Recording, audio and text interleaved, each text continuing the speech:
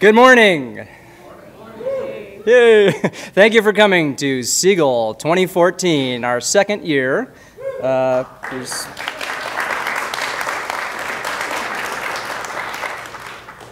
Attendees, sponsors, speakers, you're the reason SeaGL exists, and we owe it all to you. If you didn't show up, it wouldn't happen. So yeah, make sure you stop by the expo hall, shake hands with all sponsors. They paid the money, and we love them. We love you just as much, and all the volunteers that make this thing happen. I'm one of them, but there's dozens, and we want your feedback. We want you to volunteer. We'd love your help. So if you could come on to the mailing list, it's just the SeaGL organized. All the info is on our website, seagal.org. Check it out. Or you just email staff@seagal.org if you have something you don't want to air publicly. Let us know anyway. We'd love to hear from you, or just poke us, and we'll put it on the list for next year. This is Karen Sandler. She flew all the way over here. She's the executive director of the Software Freedom Conservancy, and we're so happy to hear. I'm not going to belabor her bio because it's in the program, and she'll tell you a little bit more about herself. And thank you so much. Here's Karen.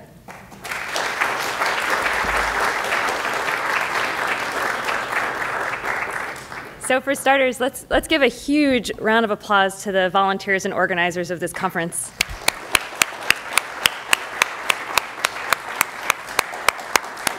It is not an easy thing to organize a conference, so if you came and you enjoyed the conference, definitely think about volunteering for next year, because that's how these conferences get bigger and better, and it makes a huge difference. So how many people for whom this is their first free and open source software event? Can you raise your hand? Okay, let's applaud these people too. Yay! Thanks for coming, and I hope this is not your last. I hope we have a great time together. So just a little bit more about me. I'm the executive director of the Software Freedom Conservancy. Until about 6 months ago, I was the executive director of the GNU Foundation. How many people here are using GNU? Yes! I applaud you guys too. I'm no longer executive director, but I happily was elected to the board, so I still have a GNOME Foundation affiliation. I am, and this is the part where I often hide behind the podium, but I am a lawyer, so, you know. But I only do pro bono work now. And for a while, I've been a free and open source software lawyer. I was the general counsel of the Software Freedom Law Center, and now I give pro bono legal advice to questioncopyright.org and a lot of free software organizations too. And I am, of course, a free software enthusiast, and you'll hear more about that. But I'm also a patient. Except LibreOffice is. Let's see. This is actually the very first time that I have ever had any problem presenting, and let alone have LibreOffice crash. Is Robinson here? No, I saw him on the way in. I know he was at the booth, but you can talk to him about it. So actually, I have a really big heart. My heart is actually 3 times the size of a normal person's heart. Okay, that's a little bit of an exaggeration. It's like my heart is thick, so the walls are very thick. And the problem with that is that it's like my heart is stiffer. It's a genetic condition, and I'm asymptomatic, so it's really not a problem. Everything is pretty normal, except that I'm at a very high risk of suddenly dying. Like, the doctors actually call it sudden death, and that's like the medical term. And the chances that I have, the probability of sudden death for me is 2 to 3% per year compounding. And I was diagnosed at age 31.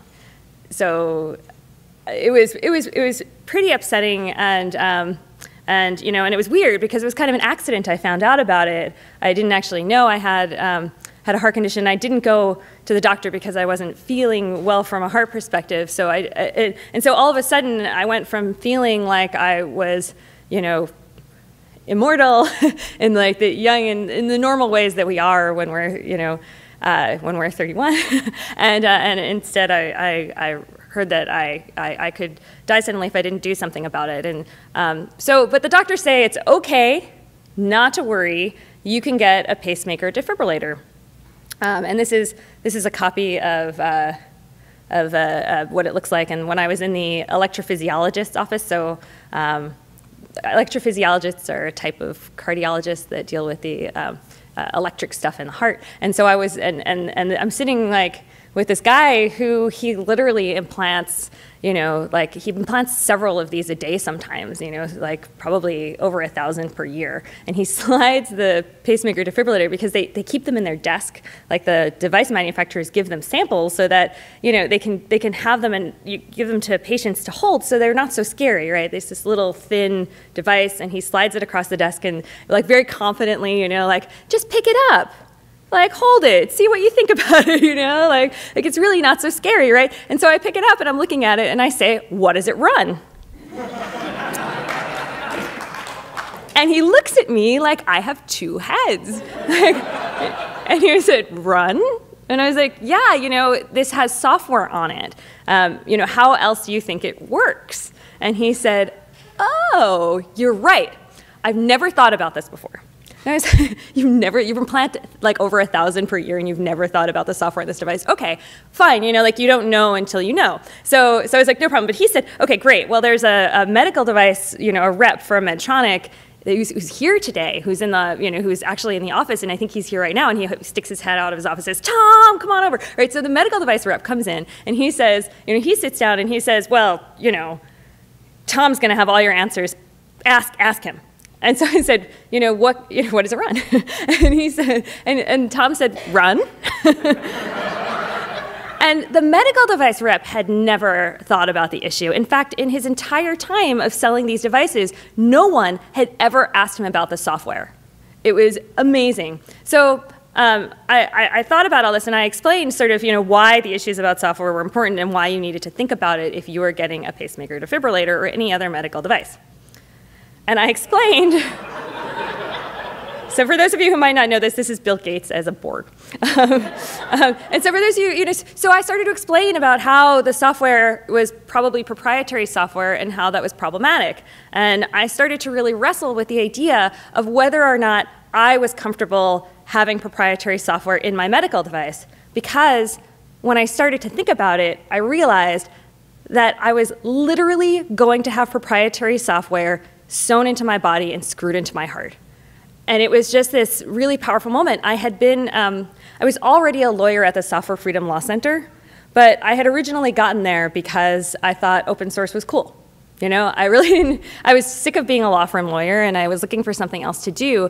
And I had worked with a lot of, you know, at the Software Freedom Law Center, I was really lucky that my clients were passionate free and open source software people, some of whom are in the audience here now. And, you know, so I started to really get a sense of the ideology in free software, but it didn't hit home until I was sitting there in that doctor's office. And so what did I do? Naturally, I procrastinated. I didn't get the device for a while, and it took going to brunch with a friend, and, you know, like maybe 6 months later, and she said, when are you getting the defibrillator? And I said, well, you know, eventually. I'm kind of freaked out by the whole proprietary software thing. I don't know. I'm just, you know, I'm thinking about it. And she started crying. And she said, you know, when you don't have this, you know, when I don't speak to you, I worry that if you don't pick up the phone that you have died. And, you know, knowing that it's such a high risk, you know, it's just upsetting to me as your friend. And that was sort of a moment for me, and my parents were very upset, and my then boyfriend. And, you know, so basically I decided to get the defibrillator. So I became a cyborg lawyer. That means that I can shoot firebolts from my fingers. So you guys have to be really nice to me.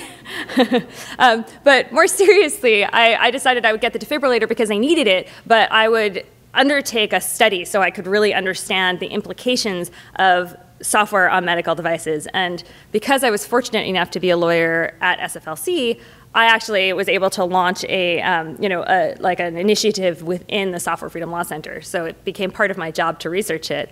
And the things I discovered will not surprise many of you, which is that oh, actually, these slides are flipped, but that software has bugs.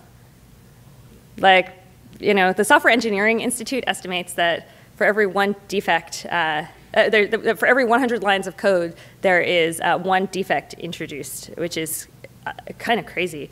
That, many bugs are caught, of course, but thinking about overall, it's pretty amazing. There was a study done where they evaluated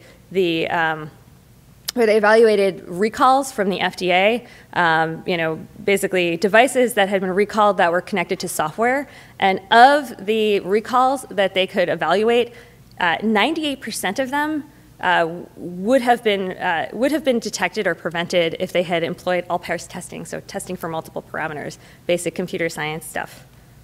And I also found out, and this is the thing that I would say shocking, were it not a terrible pun, but I actually just said it, so now you have to laugh. So the FDA, so that like my electrophysiologist said when I started to explain the issues, he said, well, I hear what you're saying and I understand that software is critical, but these devices are approved by the FDA.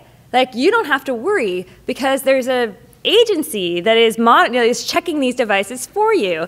And you're basically being a little conspiracy theorist by thinking that why would anyone want to hack your pacemaker? How could this, you're just worried about nothing. So when I studied the FDA, I found that actually the FDA doesn't review the source code on these devices. In fact, because they generally don't do that, very occasionally they do if they think there's some real problem or have some reason to do, but it's really an exception. But because they don't review the software, they don't even ask for it. So there's no public repository at the FDA. So for example, Medtronic is my manufacturer. If there's catastrophic failure at Medtronic, I'm out of luck. These devices are only as good as their batteries are. And we rely on the fact that so basically when you have these devices, they broadcast remotely, and there are different ways to talk to them. Most defibrillators are generally just wirelessly broadcasting. So for example, my father also has a pacemaker defibrillator now, proving the proposition that cyborg parents have cyborg children. But not necessarily in that order, since I got my device first. But so his is broadcasting wirelessly, such that when he gets into, when he walks into the doctor's office, they change his pulse before he even sits down in the chair, right? I mean, so raise your hand if you have an implanted medical device. If you want to, don't okay, so because I was at a conference yesterday or 2 days ago where I met 4 people with implanted devices, and I was like, cyborg party! Yes. But so for me, I was concerned. So my electrophysiologist had this great idea where he called around all of the hospitals that were local in New York City and asked them if they had an old device. So I was able to get an older device that has no wireless component, and you talk to it with magnetic coupling, because I was really concerned about the safety of these devices. But anyway, the devices are only as good as their battery is. And so when my battery runs out, you basically have to get surgery to replace them, and it's and that's a big deal. So you need to be able to update the software on them and to correct. I've been incorrectly shocked 3 times by my device, which has been calibration issues, right? So if I couldn't talk remotely to my device, it would be problematic. So it's lucky that we can, but it's really scary, because in the instance that if you can't do an update, for example, if there's catastrophic failure at the medical device manufacturer, we're all just kind of out of luck and have to get new devices. So there's no repository of the source code, which was crazy to me. And there is no clear set of requirements. There's no requirements as to what is needed for review of the software. There's recommendations. They basically leave it up to the companies themselves, the manufacturers themselves, to write reports about whether the software, they do tests and they report on the software itself, and then the FDA reviews that and decides whether or not they think that's adequate. But they never look at the source code. And of course, when I was told that I needed this defibrillator, I asked for the source code and of course was told no. I called all 3 of the major medical device manufacturers and I said, please, I'm going to have to get this device, let me see the source code that's going to be in my body. And the device manufacturers basically never called me back. I went like up phone trees and left messages, and of course the answer was no. And I kept saying I will sign an NDA, a non-disclosure agreement, which I really didn't want to do, but and I try to avoid signing confidentiality agreements generally. But in order to see this code, I was willing to do that, and of course I got nowhere. At the same time, while the medical device manufacturers were not taking me very seriously about this, and my doctors, I talked about my electrophysiologist, but I actually went through a few electrophysiologists. the first electrophysiologist who I asked, who showed me the device, he basically, he basically didn't believe me that this was an important issue, and I called him when these devices were shown that they could be hacked. They were by academics. It was demonstrated that they could be taken control of. And this is a guy, Barnaby Jack. How many people have heard of him? Okay, so like a quarter of the audience. He's a really cool guy. He heard me talk about my defibrillator, and he basically decided to work on this issue, and so he was able to demonstrate. So he's here in front of an ATM, and what's cool about that is that this is sort of what he got famous for. It's and this is before I met him, but it's in this cash machine. He was known for on an expo floor taking control of it, and it's shooting out like money, and his last name was Jack. And so he said jackpot, and so it flashed jackpot, and so they called it jackpotting because his last name was Jack. But he among others, so he wasn't the only one. There were other researchers who were able to do it. But he was able to show that you could remotely with like an iPhone. Pick up the serial numbers of implanted medical devices. So if people were walking around, identify that there was an implanted medical device around, and if it was an insulin pump, deliver a lethal dosage, and if it was a pacemaker defibrillator, a fatal shock. So when the first study came out showing that these devices were vulnerable, I called that electrophysiologist, and I was like, it was in the New York Times, and I was like, okay, the New York Times is echoing what I told you. Do you believe me now? And he hung up on me. he said something's wrong here. I think he knew I was a lawyer, I guess, and people don't trust lawyers. I wonder. And so he said, well, if you decide you want to get the pacemaker defibrillator, I will help you.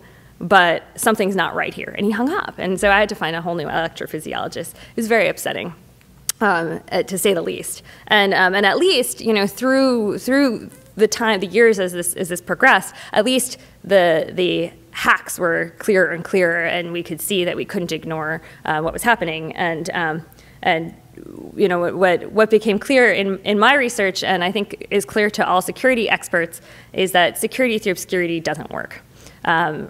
The academics were able to take control of these devices. Barnaby Jack was able to show that he could kill people with an iPhone in a public place if they had an implanted defibrillator, even though the source code was closed and not available for them to review. And so the idea that by not publishing the source code that you would somehow be safer is simply unfounded. Attackers can find a way, but if we don't have free and open source software, then those of us who are relying on the software can't review it, can't find out if it's safe. And this became totally clear, in the course of my research and the course of talking to people. And once you start talking about medical devices, it's really not that far to go to cars. This was a study that was done. There have been multiple ones now, but a premium class car has like 100 million lines of code in it, which is a lot. And if you think back to that Software Engineering Institute estimate of 1 bug per 100 lines of code, that's a lot of bugs. Even if they get most of them, that's still a lot of bugs. So this study was pretty cool. And if you see in the picture, this is a picture of the dash of the car that was taken control of, and you'll see that, that the speed is at 140, but the car thinks it's parked. Or vice versa, you know, and on there it says, on the dash it says pwned by Car Shark were the people who were, that's what they call their project. And so, you know, and there have been more than one brand of luxury car that you can control, that researchers found they could control remotely. And the vulnerabilities there were really extreme, as you can see here. Notices of things are like kind of the first thing that that people mess with if they can. Like, for example, cars that are broadcasting wheel maintenance systems where they're basically exporting their pressure systems. You can easily spoof that so that the car thinks that the tire pressures are low, and if you're on the highway, it could potentially cause the car to stop or slow suddenly. And there are all these really interesting hacks. If you have time, there's this video on YouTube of the Prius hack, which is really like kind of hilarious, where they go through all the different kinds. And there's a reporter who's at the wheel of the car, and they're doing all of these things while he's driving, you know, in very like small ways. And he's like, wait, the car is slowing, but my foot is on the gas, you know, and things like that. It's really amazing. And now, where we have an Internet of Things, right, where like our refrigerator is broadcasting and connecting to other things in our house, our security system, you know, everything is talking to everything else. And we are only as safe as our weakest link, right? We're only as safe as our weakest link because it's cars, for example. You know, no one is going straight for the brake system when they're looking for exploits. They go through the wheel maintenance system, right? Entertainment systems, where things are talking to everything else. You know, we're vulnerable. So all of our software is connected to each other. So how do we identify which of our software is safety critical?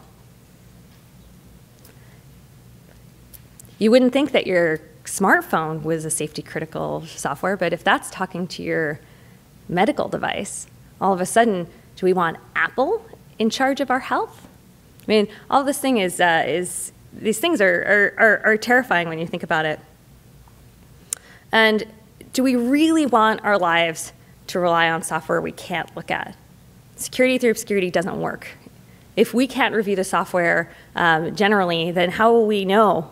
You know, how will we know that the software that we rely on is something we can rely on? Free and open source software, as probably most of you know, is great because you can check these things for yourself. You can check the risks yourself, and you can figure out what's going on. And if there is a problem, you don't have to wait for the company that made the software to admit that there's a problem, right? You can just fix it. And so there have been a few famous vulnerabilities in the last few months in free and open source software.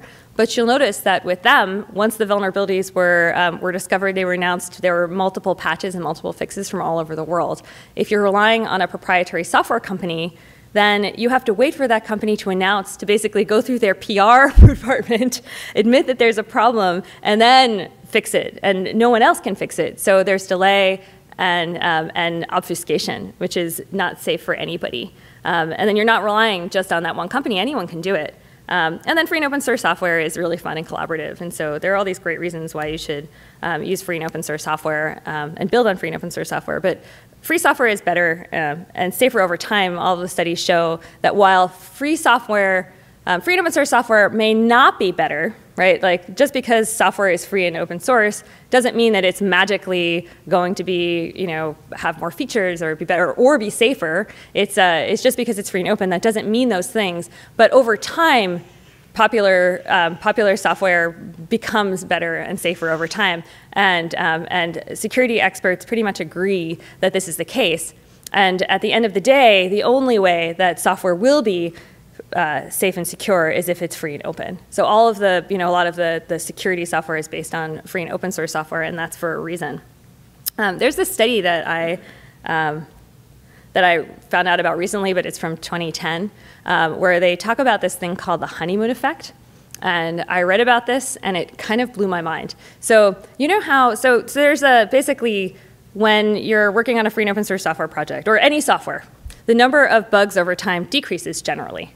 There's a little uptick at the end, but studies show that as you would expect, the number of bugs decreases as the software is used, as more people work on it, and as bugs are reported. But this is a chart of vulnerabilities.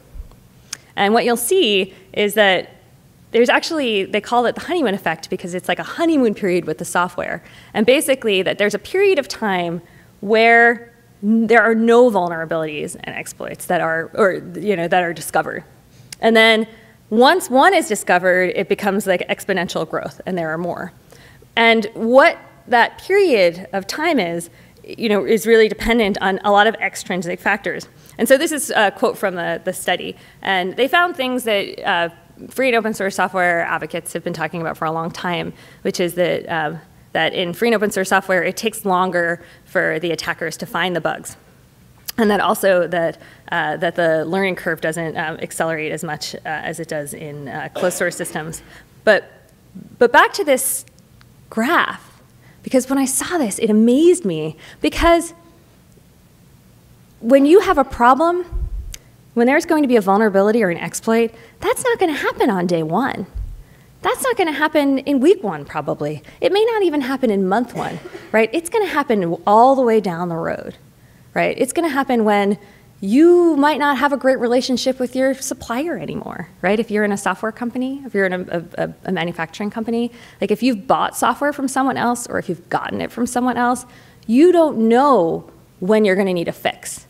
So you have to plan for the time where you don't have the person who originally wrote the code available to help you in the case that there's a vulnerability and an exploit. And what that tells me is that we need to insist that businesses actually start to wake up to this and see that they are going to need, and just to use from the term from the GPL, complete and corresponding source code with scripts for installation. Because what happens down the road when we have a vulnerability and our companies don't have access to the source code and that company is out of business? We are totally screwed, right? We're totally screwed. And I think that businesses, for them to feel comfortable and safe with their software, at least for themselves, have to ask for complete and corresponding source code. How many people here work at software companies? Yeah, so maybe like half of the people here, maybe a little bit more. I think for me, this was the most compelling case for demanding source code from your vendors that I've ever seen before, and it really amazed me and surprised me too at the same time. So, what kind of world do we want to build? Software is one issue, right? And free and open source software is a cornerstone of ethical technology. But we have to start there and say, what do we expect from businesses and what do we expect from the products that we purchase? So I'm using my Cyborg powers for good. I really wish I could shoot sparks. That would be really cool. If like someone fell asleep during my talk, I could be like, shh.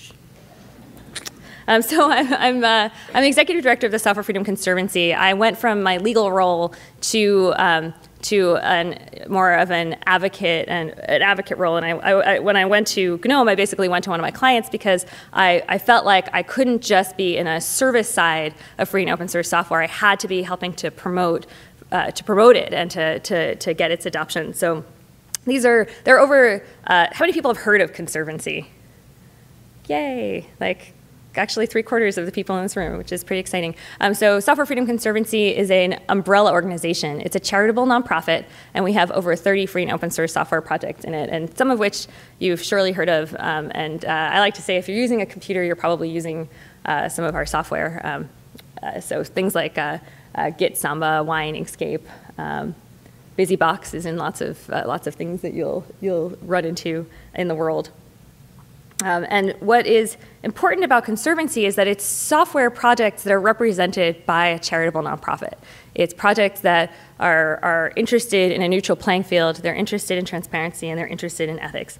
It's software that respects user freedom, and it's software without surveillance. And what's amazing and valuable about free software is that we hear a lot of discussion about pivoting business models. So we use a lot of, how many people here have used Skype in the last 3 months?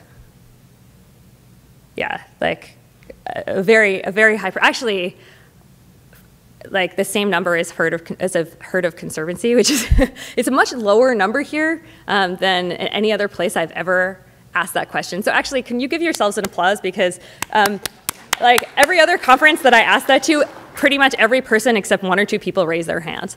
So that's pretty amazing. But we're integrating software in our lives that we don't, that we don't have any control over, and that it's very easy to bake things like surveillance in. And the idea around a lot of the software that we're starting to use is that these companies are giving away services that are free as in charge, so that they can collect a user base. And then there's the actual term for this in the business model is that it's a pivot business model. It's collect as many users, collect as many people to sign up as possible, and then once you have that critical mass, pivot away to something else that can make more money. And free and open source software, it's a business model that is much tougher to pivot away from social good. And so we have a bootstrapping problem in free and open source software right now, and we always have, which is that often free software lags behind. It takes us time to catch up. And people want to have convenience. They want to be able to Skype. It's very difficult for me to tell my in-laws, for example, that they can't Skype with their granddaughter. I'm like the worst. I'm the worst daughter-in-law, right? I'm like denying them, my child, their granddaughter. And, as many times as I say, well, let me install Jitsi, let me, for them, it's like you're just making it difficult, you're making it hard. And that means that our user base is smaller, which means that it takes us even longer to catch up. And so it may seem sometimes like free software is so much more difficult to use and that it's not worth the effort. But I would say, do not estimate your power as consumers and as developers. So how many people here are not developers but are users of software? Like a lot of people, yeah, right. And I think a lot of talks at these kinds of conferences are focused on developers, but I think actually users have a tremendous amount of power. Because do you guys remember the whole DRM thing when Apple had DRM on all of their songs in the iTunes store? And customers started saying, what? I bought my music and you want me to buy it again? Like, that doesn't make any sense. And they started getting a lot of pressure from the consuming public. And they changed their model. Consumers have a tremendous amount of power. You have a choice, and those choices that you make about the software you use makes a tremendous amount of difference. And explaining why I might choose to forgo. So admittedly, I am on the really extreme side of it. Ever since I got that pale and incredibly nervous feeling when I realized about how bad the software in my heart could be, I got really radical, and I stopped using as much proprietary software as I possibly could. So I do things like I run Replicant on my phone, and that means that I can't use my GPS in my phone. So sometimes I'm wandering around asking people for directions on the street, and they're like, don't you have a phone? And I said, well, I don't. It's worth it to me for the inconvenience, even though it means that I sometimes have to explain why I'd rather not do it. It's worth it for the inconvenience because I know that if we could get a little bit more momentum about this, it would have a tremendous amount of effect on the free and open source software alternatives, and it would be, it would do a lot to help push us to the next level of being able to compete just on a product merit alone. A lot of free and open source software is used for core technologies, and then there's the secret sauce on top. But if the consuming public said, actually, this isn't what we want, companies would start to realize that actually software isn't where their business model really is, right? Our business model is on getting new features when they're, we want the newest, we want the greatest, we want things that are, we want things that address our problems now. We want support. We want things that are easy to use. We don't necessarily care about copyright licensing on software. And by realizing that we actually have a tremendous amount of power as consumers, I think we could really make a change. So here are the stats on implanted devices. So there are 3 million people like me. That's a lot of people. 3 million people like me that have pacemakers. Every year, 600,000 are implanted. Actually, it's probably more than 3 million now because this stat is a teeny bit old. And 20 million Americans have some kind of implanted medical device. I mean, that's a lot of people. And the way I see it is that if we're lucky, we're all going to be cyborgs, right? So I'm unusual in that I have a heart condition, right? I'm unusual in that I'm a relatively young woman with a pacemaker defibrillator. But over time, we're going to find out that there are a lot more people. It was an accident I found out about my medical condition. We're going to have cheaper diagnostic tools. We're going to find out that a lot of people are walking around with my heart condition. Right now, the only people who find out are people who accidentally find out, like me, or people who have suddenly died or gone into sudden death and been resuscitated. If you hear of kids that have run to second base and drop dead, or young people who run in marathons and suddenly die unexpectedly, they often have my heart condition. And we're going to find that it's much more prevalent, I believe, than we think that it is. And as these devices get cheaper, anyone who might have a risk will be able to have one, and it won't be such a big deal.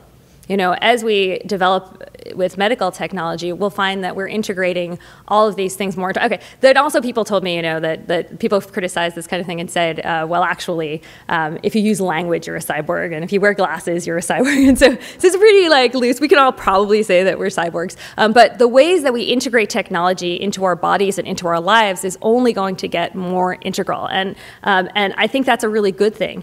And I think that that if we're lucky, we will all have to worry about software in our bodies, because we'll have such an improved way of life because of it. And so because of that, we all have to insist on ethical technology for our future cyborg selves. So I wanted to keep this a little bit short so that we could have some Q&A time. I think we have 10 minutes for questions, and then I'm actually going to admit that I have to run to the airport. So if we run out of time, if anyone wants to give me a lift, they can ask me as many questions as they want. The Conservancy is a charity, so please feel free to donate. And so let's open up to questions. Who has questions? Yes. Is your daughter a cyborg? Is my daughter a cyborg? She is not yet a cyborg. We're lucky enough that so far I have a 2-year-old daughter, and she's adorable, and she'll be an adorable cyborg someday. But actually, there's a lot of genetic testing that you can do, and we haven't done it yet. My condition doesn't actually manifest until someone is at least 10 years old, so there's kind of no point in finding out now if she's going to need this. But she does use language, so she is a cyborg. Yeah. I have a question on a completely unrelated topic. I am tutoring women to get involved in the computer business. I'm teaching them software development and software tests. And I look around the room and we're a bunch of white guys. And I want to know if you have any advice you can give me on how to get more women involved in technology. Yeah, that's a really complex question. And for those of you who might not know, I co-organize a program called the Outreach Program for Women, which is organized to help bring women to free and open source software. Raise your hand if you've participated in this program as a mentor, as a participant. Thank you, as an organizer, a good amount of people here, and thank you. So the program, the Outreach Program for Women, was organized and designed, and one of the things that we really wanted to do something pragmatic, because the reason why, if you start and sit and think about the reasons why we're not including women in technology and in free and open source software are complex, and it's hard to know which of every time you come up with one solution, others are suggested, and it's very hard to know what it is. So we basically have tried to overcome obstacles for each one of the reasons why we think, without trying to figure out which one it is. So we could have a whole nother talk on the reasons why girls are not coming into technology. But I would say one thing, which is, when you guys are in meetings or if you are participating in communities, pay attention to the women in your community and just pay attention to the conversations, because women are much more likely to get interrupted. I can't tell you how many times that I have participated in a meeting, and it's not just in technology, but it's especially in technology, where I came up with an idea or I suggested something and nobody reacted to it. Nobody reacted to it. And then 5 minutes later, 2 minutes later, some guy suggested the same thing. And all of a sudden it was oh, what a great idea Jim had. This happens all the time, right? All the time. How many people, so there aren't that many women here, but how many women here have had this happen to them? right? All of them, almost. Yeah, not everyone, and that's great. Like, you know, it's glad that, and the other thing is, like, how many women here have noticed that they get interrupted a little bit more than their male counterparts? Yeah, that happens a lot. So I ask of all of you, just pay attention in meetings if you see women getting interrupted. Like, there are studies that actually they have done that have shown that that women get interrupted significantly more than men do. So they basically monitored conversations, and they were able to determine that this is actually a phenomenon that we have. It's across disciplines, and so. So pay attention. Women often get overlooked for their contributions. So if you see a good contribution from a woman, just amplify it. We call this, in geek feminism, there's a term that's called magic man sparkles. That's actually what they call it, and it's basically, yeah, it's that if you could, as a woman, you could suggest something until you're blue in the face, but if a guy says it, then suddenly everybody's like, hey, what a great idea, you know, like, so if you're a guy, just pay attention and amplify what women are saying. You don't have to make a big deal out of it, but just by if you're using social media, retweeting or drawing attention to those microblogs or other posts is really, really valuable. There's another study, and I'm sorry because this is sort of a little off topic, but there's one other study that I read that was kind of interesting, which is that as early as 20 months old, parents are talking to boys about math concepts and are teaching them about these basic things about technology, and they're not doing it with girls. And it's both fathers and mothers. And there was one study that was fascinating where they had girls and boys go through an obstacle course or do a little problem solving thing. And what they found was that parents of girls tended to help them a lot more. That there's this instinct that we have for little girls to help them with things. And which means that we're preventing them from learning problem solving skills in the way that we are allowing boys to. And these things are very subconscious. So what they did is they changed the study so that they told parents that they couldn't interfere. So they just told them you have to wait until the child finishes on their own. And what they found that even then, when the parents were standing at basically what was the finish line, as soon as the girls came into reach, the parents would reach down and pick them up out of the obstacle course. And the parents of boys would let them run through the finish line and to them, and they would pick them up. And so girls weren't even having that experience of finishing. And this is really like deep-seated psychology. So I would say just bear in mind that girls are being told subtly from a very early age that these kinds of skills are not valuable, that it's not for them. They're being frustrated from early. So there are a lot of things that we can do, and I'm happy to talk about as many of them. I recommend that everybody read like Geek Feminism, the Geek Feminism Wiki, and get involved in the outreach program for women. So one of the problems that people always talk about when talking about building open source medical devices is that nobody wants to fund open source medical devices. You're never going to be able to get it through, all of the FDA processes. Do you have any advice for helping those projects get further? And also, would you be willing to mentor teams without bounds who are working on medical devices? Yeah, I would love to get involved in different initiatives. I really would. I mean, the issues are pretty complex, and I found that so the reason why I started talking about my own medical condition, because first when I published my paper called Killed by Code about these issues, I didn't say anything about my personal situation, and I started posting it on pacemaker forums and like for patients.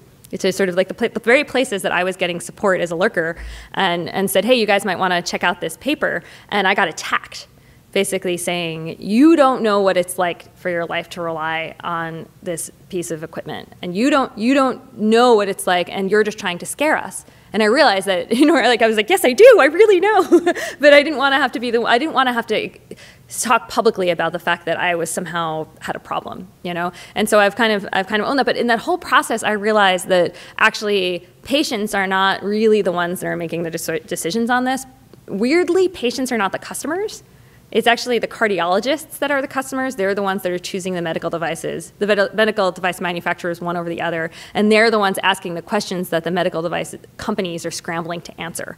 So I've started trying to expand my education to cardiologists and to doctors, because I think that they're actually the consuming public that could move.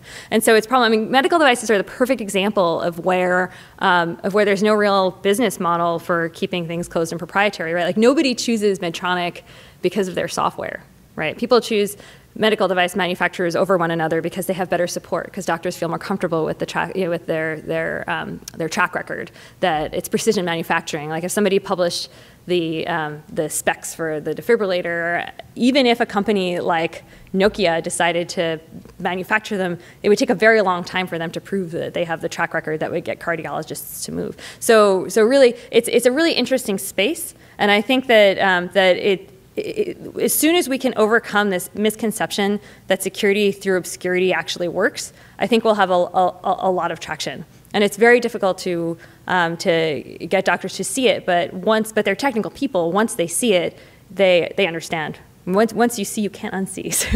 So doctors tend to get very upset. And so I'm sort of focusing in that area. And I think that there's a lot of great work in medical devices with free and open hardware and software, and we're basically only going to get there through successes. So, yeah. So this is specifically about pacemakers. Could you say your name again, because I'm going to look up everything you've written. Great. So I'm my name is Karen Sandler, Sandler, and it's very easy to find. The paper I wrote, Killed by Code, is on the Software Freedom Law Center website, which is softwarefreedom.org. If you look under publications, you'll see the paper. It's a little old now, but it holds up. It's still the same. Okay, so my mother recently had an iatrogenic stroke when her battery in her pacemaker failed. And it was 6 months after she had had it checked by her doctor, who said, oh, it should be fine for another 4 years. And I'm curious, how do they check the batteries in pacemakers? So every time I go in to get my pacemaker defibrillator read, I go into the doctor's office. They have a little machine, and if you have a wireless one, it automatically starts to register. For me, I have this thing called, they call it a programmer, and they just sits on top. Like you feel the magnet engaging, and it's like, it's really weird. Then you feel like you're like, 7 of 9 stepping into the thing. But like, and it's weird because you feel it like in your, in your body that it lines up. And then they basically have a machine where they take up the information, and it tells you about the battery levels. And what I've found is that technicians really vary in their skill. There's a movement by, there's another guy who's also comparably aged, he's just a couple of years older than me, who has the same heart condition that I have and also a pacemaker defibrillator. His name is Hugo Campos, and we didn't even know about each other. We both have been giving very similar talks, but he focuses on open data. And so we're basically two sides of the same coin. And so for him, he's sort of pointing out the fact that, we need access to the data off of our devices so that we can do our own analysis, because what I've found is that the technicians widely vary in their skills. And so one technician will tell me that I'm going to need my pacemaker replaced in the next few months, and then I'll go see my regular technician, and she'll tell me, oh, you've got at least another year, probably more. So, it really depends, but if we get access to our data, and this is where these issues around ethical technology and these issues around our control of the technology in our lives makes a huge difference. We have to finish. Okay. I wish I could stick around, but as I said, the offer stands to have an audience. Let's give Karen a big round of applause. Thank you. Thank you for coming. Thank you.